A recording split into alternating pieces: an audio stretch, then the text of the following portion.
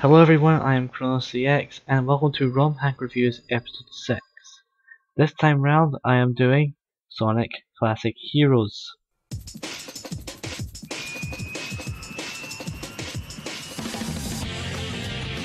No!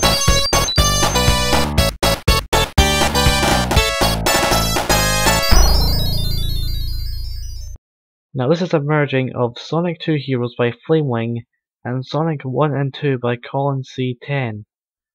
Boom! What this hack does, it adds the team feature from which can really break the game. But you can have 2 or 3 members or even play without the AI to annoy you.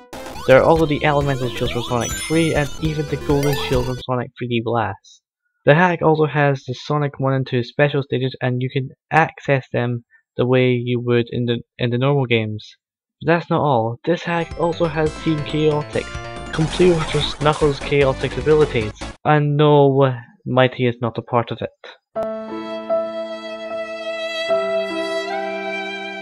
The hack also features the ring mechanic from Knuckles Chaotix, but without the ring and the holding feature, which can really get annoying on loops. Now, like Sonic 3, you can save your game to around 10 slots, and if you run out, just delete them. Now there is one problem I have with this hack. If you get hit and lose all your rings in an area with a lot of sprites, the game will lag. I have to give this ROM hack a 9.5 out of 10, and it's really good, but it's not perfect.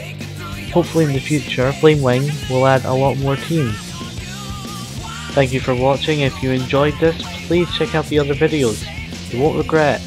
Goodbye.